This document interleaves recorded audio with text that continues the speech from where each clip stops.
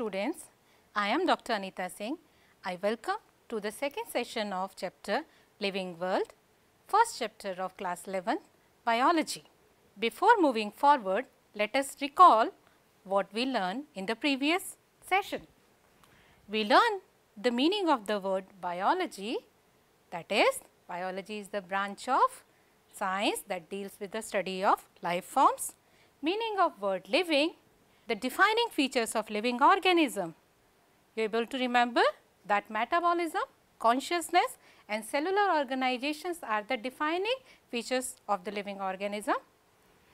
The importance of biodiversity, and it is our duty as a citizen of our nation to conserve, restore and promote the sustainable use of biodiversity. We also saw how biological classification is done. What are the system of biological classification? We learnt about binomial nomenclature, trinomial nomenclature, and we also learned the various rules, the universal rules of biological nomenclature. Let us begin with today's topic. Today's learning objectives are that you will think critically and understand the need and importance of biological classification. You will critically assess the concept of species and develop understanding towards various exceptions. You will identify various taxonomic categories and relate them with examples. You will also be able to relate your subject with your daily life. Let us begin with the topic. Biological classification. Classification or categorization is a phenomena that you must have observed in your daily life also. Try to recall the arrangement done by your mother in the kitchen. She has meticulously arranged various items in various categories as per her need. Utensils are kept in a different place, eatables are at different place. You may see various cupboards filled with dals, biscuits, etc. she keeps at some other place. Okay. So, categorization you must have also observed in your library, school library, books are properly arranged. Let me explain this classification concept with an example. Suppose you stepped in a room that is filled with 1000 books, and if I ask you to take out class 11th NCERT biology textbook, will you be able to do it? I do not think so. For that, you need to identify all the books, arrange them or categorize them depending upon various aspects. You may consider the standard of the book, or whether it is a textbook, it is a reference book, or is it a sample paper. You will categorize things based on similarities and dissimilarities, and then you can keep these books in different racks. Then if I ask you to take out a particular book, you can easily take it out. Secondly, another benefit of the categorization is, suppose I give you a book to keep it in a rack, then what will you do? You will compare the aspect of that book, like the language you can compare, the subject you can compare the standard of that book belongs to which class, and then you can find the similarity in that particular room or in racks, and then you can keep that book in that particular rack. So, categorization is basically, or the biological classification is scientific procedure of arranging organism into groups and subgroups. Similarly, with the example that I have explained you, where you have arranged books into various racks. So, biological classification, organisms are arranged on the basis of their similarities and dissimilarities. Let us discuss the importance of biological classification. When you do the classification, it facilitates the easy identification of organism. You can easily identify, you can easily relate to which organism you are talking about. Classification also helps to establish the relationship amongst various groups of organisms. Classification also helps in understanding the phylogenetic relationship. Yeah, it means the evolutionary relationship between various organisms. Let us discuss a question. Why our biological classification system keeps changing every now and then? If we look at the history of biological classification, it goes back to the Aristotle.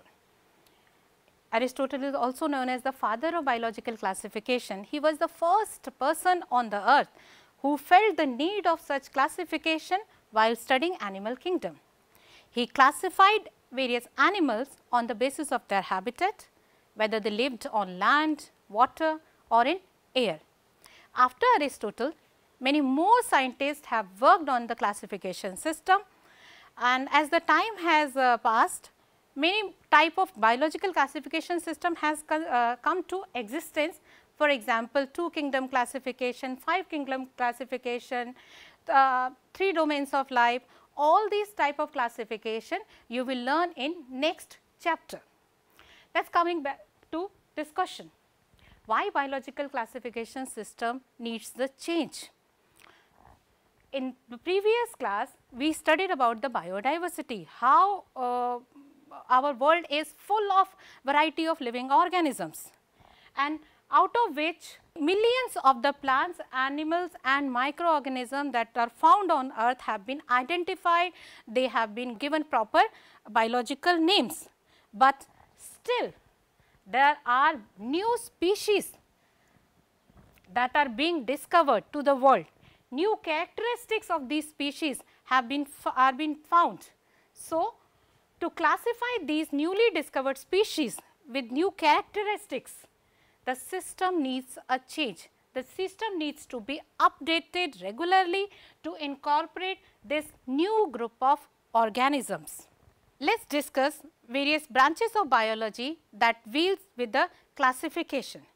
The first branch of biology known as taxonomy, this is the branch that deals with identification, nomenclature and also with the classification of living organism. The term taxonomy was given by De Candolle. When taxonomy is dealing with the identification, nomenclature and classification, it takes account many features like external structures, internal anatomy of an organism, cellular structure, its relationship with various other organisms. Go to the next branch of biology, systematics. This is made up of 2 words, systema, that means orderly arrangement, and the term was given by Linnaeus in his book Systema Naturae, was the title of his book or publication. If we compare taxonomy with systematics, then we can say taxonomy, if we will add evolutionary relationship along with the taxonomy, that is systematics. Let us begin with the taxonomic categories. Taxonomic categories are actually sequential arrangement of various taxons. What are taxons? Taxons refers to a category or rank. Let us understand this with an example. Suppose there are 35 students in a section. Let us consider this section as it's a A section. We are keeping 35 students in a section. All these students are different, they are different individuals, but still they are kept in a particular section. Why? Because all of these students are must be studying particular common subjects. For example, let us consider this is a biology group, all students must be studying chemistry, physics, biology, etc. A particular set of teachers would be teaching these students. So, they have some similarities. Along with that, all these students are different individuals also. Fine. Let us consider there are 4 sections, section B, section C, section D in a particular class. All these sections are kept in a particular class. Let us say this is a 11th class. Okay. So, all these sections are there in class 11th, but these sections are different. The students inside the sections are also different. These sections will also share some common things. What could they have been? Students of these sections have passed class 10th result. They must have secured a particular percentage to get the admission. Along with that, they will be studying different subjects too. Okay. So, there is some similarity as well as some dissimilarity. Like I mentioned that these sections are there in class 11, there will be 12 classes there in that school, class 1, 2, 3, 4, similarly it will go on up to the class 12, and all these classes are there in a school. Okay. So, what is common in these classes? That they all students are coming to the school for study, they are wearing similar uniform. So, there is again a similarity as well as there are dissimilarities. So, with this example you can understand how the hierarchy in the school works. Okay. This is the largest group and this will be the smallest group. Similarly, when you are studying enormous variety of organism, you need to devise a convenient way to study them. This is why the living organism are arranged into various categories based on their similarities, dissimilarities, and each category is called as taxon. Okay. So, the term for the category is taxon. Taxon also represent a rank. Let us understand various taxonomic categories. There are 7 taxonomic categories starting from kingdom, which is the largest and most diverse group, then phylum, class, order, family, genus and species. Species is the smallest and least diverse group. You can compare kingdom with your school in the example I had given, and species you can compare with the students of a particular sections, and you will understand the school was a most diverse group, and if you look at the student, it was the least diverse group. Let us understand the concept of species first. The term was given by John Ray and the concept was given by Ernst Mayr. He is also called as Darwin of 20th century. Mayr was awarded 3 prizes and they are widely regarded as triple crown of biology. The Bulgen prize in 1983, the International prize for biology in 1994. Biological concept given by Ernst Mayr says that species is a group of organisms that are closely related. They can interbreed among themselves and they produce fertile offsprings. There are enormous number of species, enormous types of species. Let us take few examples: Panthera tigris, Mangifera indica, Musca domestica. Let us explore what he was trying to say in his concept. He talked about that species is a group of closely related individuals. What is the meaning of closely related? That they all have common ancestor. They were sharing the same or similar gene pool, and these organisms were able to interbreed among themselves, and the offsprings they were producing must be fertile. But here are few exceptions too. You might have heard the name of tigon, liger. Usually tiger is a different species, lion is a different one. Ideally they should not reproduce with each other, they are different species according to the concept given by Ernst Mayr. They are not very closely related, okay? They are separate species, but if you keep these animals in captivity, they are able to interbreed with each other. Tigon is a hybrid that is produced when tiger is crossed with lioness, and liger is produced when lion is crossed with tigress. An important thing is to note that they are different animals, they are interbreeding among themselves, they are producing progeny that has capability of self breeding. These trigone or liger females are able to reproduce. So, these are exception to the concept given by Ernest Mayr. Another example of the exception is mule. You all are familiar with the mule. How is mule is produced? Male donkey crosses with female horse. Mule is produced. Hinny is produced when male horse crosses with female donkey. They are also hybrid, but they are non-fertile. They cannot reproduce. Fine. So, it happens in nature that few organisms which are not related to the same species, they are able to reproduce, and when they produce progeny, at times it is fertile.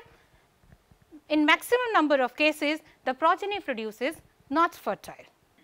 Let us explore various other taxonomic categories. One of the taxonomic category is genus. Genus is a category that contains similar species. For example, Panthera is a genus that contains species which includes lion, leopard, jaguar, snow leopard and tiger. The scientific name of lion is Panthera leo, Panthera pardus is the scientific name of leopard, Panthera onca for jaguar, Panthera unicia for snow leopard and Panthera tigris is the scientific name of tiger. All are different species and they are similar, they are wildcat. So, they are placed in a genus named as Panthera, right. Let us take an example from the plants. Genus Solanum contains tomatoes, potatoes and eggplants. All are different species, have common characters. So, they are placed in a genus known as Solanum. Go to the next category, taxonomic category, that is family. Family is the category that contains various genus. For example, family Felidae contains Felis and Panthera. Panthera are wild cats and Felis contains, Felis is the family that contains small cats. Solanaceae is the plant family that contains genus Solanum, Petunia and Datura. Next taxonomic category, order. Order contains families that share some common morphological characters. For example, order Carnivora contains two families, Canidae which is known as dog family and Felidae which is known as cat family. Moving towards the next taxonomic category, class. Class is a category, you will say rank, you can say taxon. It contains similar orders. For example, class Mammalia contains order Carnivora and Primata. There are more orders also included in this Mammalia. Let us move to the next category, that is phylum. Phylum is a category that contains similar classes. In case of plants, we use the term division instead of phylum. An example of the phylum, we can take Chordata. Chordata is a phylum that contains various classes which includes Mammalia, reptiles, amphibia, apes and Pisces. You must be familiar with these all classes. You must have studied them in your class, lower classes. Let us now discuss the most diverse group, kingdom. It is the category that contains all phylums, like kingdom Animalia, it contains all the phylum like Chordata, Mollusca, Arthropoda, Echinodermata, Protochordata, Hemichordata and many more. Let us take few examples. We will discuss about their common name, how they are classified. We will discuss about various categories, taxonomic categories of these animals. Let us take few examples and understand different taxonomic categories to which they belong. First example we will take is of men.